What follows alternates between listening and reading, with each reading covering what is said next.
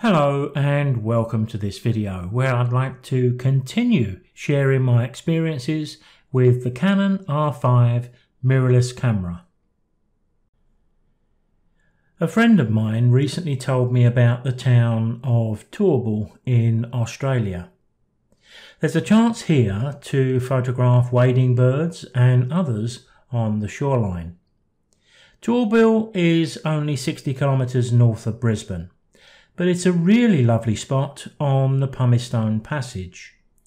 This is a stretch of sheltered water protected from the Pacific Ocean by Bribie Island. It's probably why the birds like it so much. It was my initial intention to just scout the place for a future photo visit, but I put my camera and lens into the car. You never know. It was an afternoon on an overcast day, so it wasn't great conditions or the best time of day for bird photography. However, I did stumble onto a spoonbill who seemed to be queen of her domain, assuming of course that it is a queen. Further along the Pumice Passage I found an egret who looked just a little bit ruffled. There were also plenty of Far Eastern curlews along the sandbar, sometimes more than I really wanted.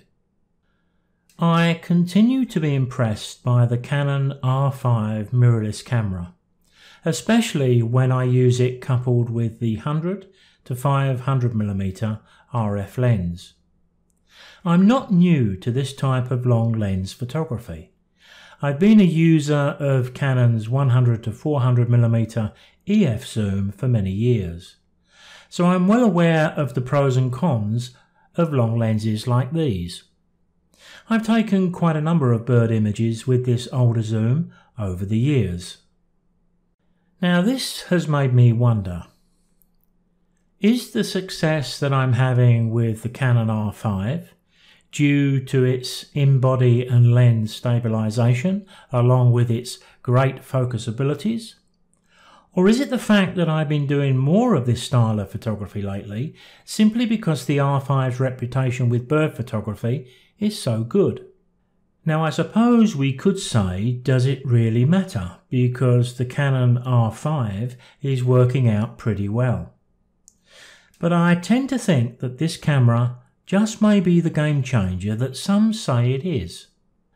Let's take a look at one or two of the images that I shot. We'll take a look at the techniques and also the technical details. So there's the shot of the spoonbill doing what spoonbills do on the shoreline. As you can see by the technical details bottom left, the lens was zoomed out to its maximum of 500mm. I wasn't quite at the infinity range, so we still needed to focus on the bird. 16 hundredths of a second was possible at f7.1 using 400 ISO. Now we should talk a little bit about what focus options I was using. Firstly, I've set aperture priority on my camera. I set the continuous shooting to continuous plus, which is the fast option on the Canon R5. Using the Q button on the back of the camera brings up these options, and I selected the large zone autofocus horizontal. Now you can see that as long as we keep that oblong shape over the bird in question, then the camera is going to focus on that bird. Now we probably could argue that we don't absolutely need that sort of focusing for one single bird.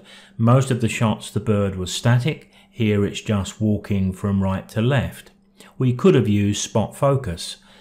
But if the bird suddenly took flight, with these settings I can hit that button, capture a number of shots, and I'll be focused as the bird flies away.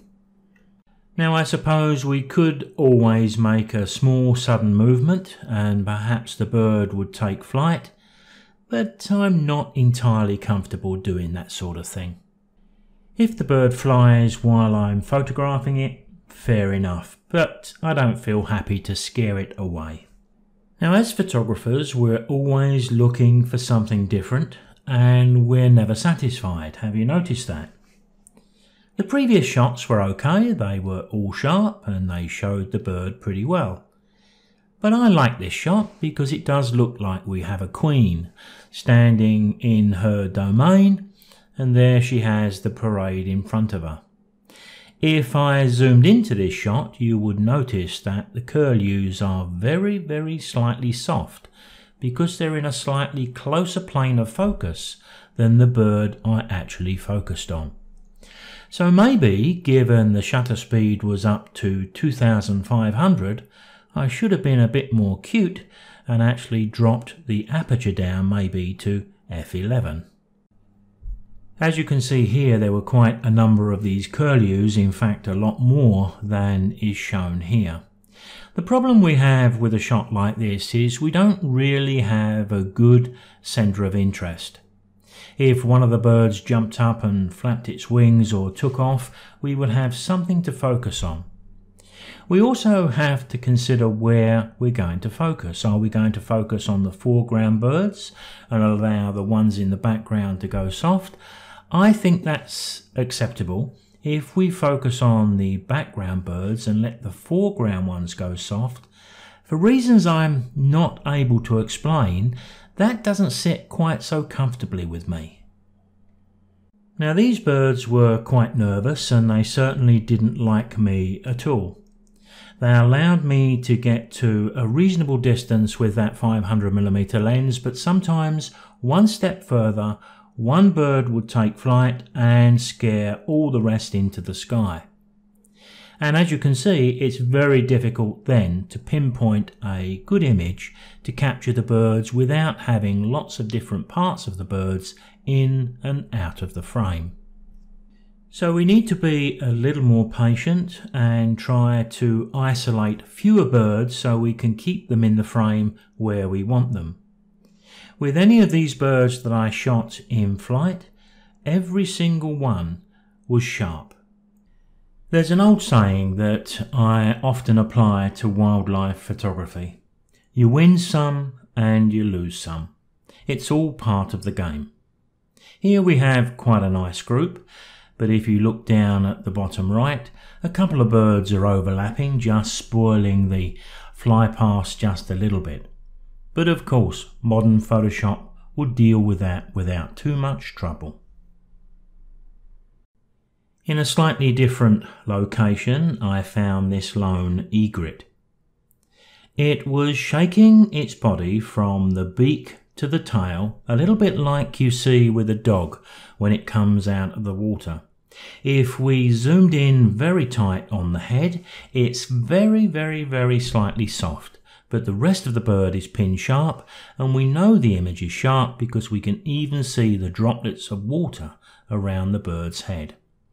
A 5/100th of a second was enough to capture a nice shot, but as soon as the bird starts to move quite violently shaking its head, then a 5/100th of a second is a little bit on the slow side. This image is another in the same button press sequence from the previous one, hence the same shutter speed.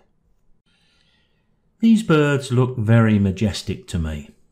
The Canon R5 and that 100 to 500mm lens, the in-body image stabilization in the camera and also in the lens, plus the R5's ability for very good focus, has allowed me to capture this pin-sharp shot. I could print this image enormous and it would be pin-sharp from the tip of the beak right the way through the bird. I think using the Canon R5 has given me a little more confidence with birds like this, particularly when they take flight. Now, I've been a serious photographer for over 50 years and I'm still learning. But what I liked about this particular afternoon is I went out with the Canon R5 and that long lens on an afternoon that wasn't perfect both in time or lighting, yet I've managed to capture some images which I'm prepared to show, and I only do that for images I think are worth viewing. And that gives us confidence. Once we have a bit of confidence with the equipment we're using, then all we need is the right day at the right time, and with a bit of patience, that'll come. I'll see you next time.